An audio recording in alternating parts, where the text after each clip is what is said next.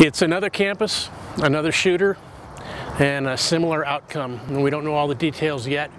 We do know that one person was killed and 3 people were wounded. A student by the name of Stephen Jones, an 18-year-old freshman at Northern Arizona University, has been arrested. Right now, police are at the scene here at Franklin Hall, a residence hall, trying to sort out what went down. This is a hall that's occupied by a number of fraternities, Greek organizations. This happened at 1:30 in the morning. There are counseling sessions for students here who witnessed it or who were friends with those who were shot. There is an ongoing investigation. This is Dennis Wagner with azcentral.com.